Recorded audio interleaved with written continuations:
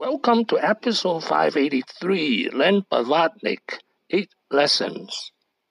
This is an outline of episode 583, lesson 1 to lesson 4.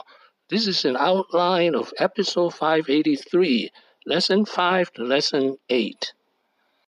Lesson number 1, he is an external oligarch. Thus, the definition of an oligarch. A Russian oligarch is a businessman of the former Soviet Republic who rapidly accumulated wealth during the era of privatization in the aftermath of the dissolution of the Soviet Union in the 1990s under Yeltsin. An external oligarch is a businessman outside the Soviet Union. Actually, I've covered quite a number of external oligarchs. Here are two, David and Simon Rubin. The Rubin brothers are the richest self-made billionaire in the United Kingdom.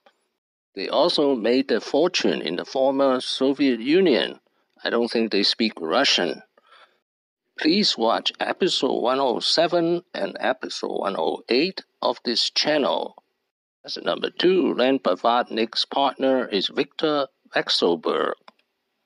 Blavatnik and Vekselberg have 3 things in common. First, they were both born in Ukraine. Second, they are both Jewish. Third, they are classmates in the same university, Moscow University of Railroad Engineering. Here's a picture of the university. Also, Vekselberg is a close friend of Putin.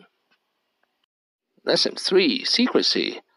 Like most other oligarchs, he never talks about how he made his huge fortune during the era of privatization. He would not talk about his business, but he would talk about his philanthropy. Well, if there is a formula, it's probably not to do too many things, but I do try to kind of help a lot of various people and organizations.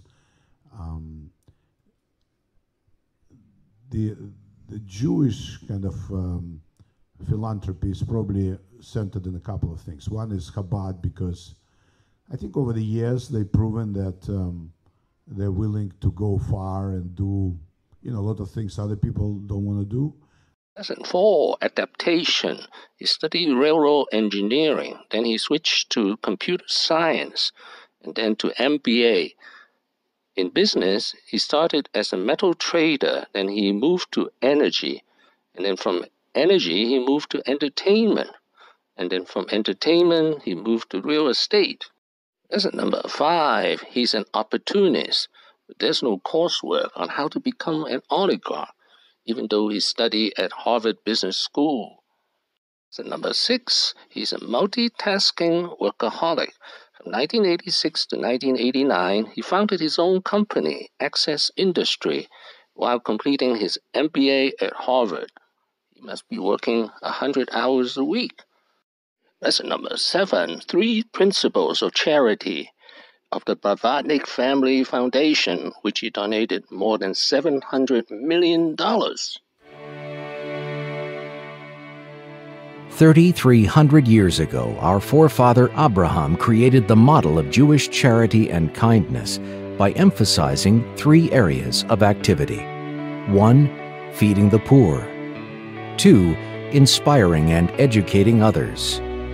3, providing moral support to those who need it. Today, these very same activities describe the work of the Blavatnik Family Foundation through its support of Kollel Chabad.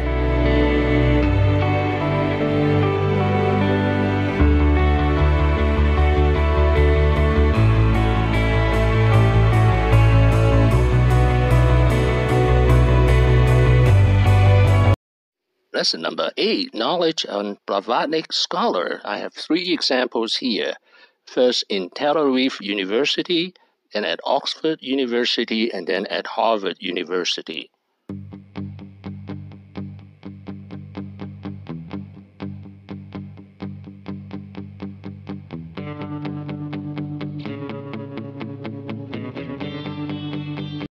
Second, the Blavatnik School of Govt. at the University of Oxford, one of the most iconic buildings in the world. And finally, the Blavatnik Fellowship in Life Science Entrepreneurship at Harvard University. Thank you for watching. Please subscribe and leave your questions and comments below. Wishing everyone peace and prosperity.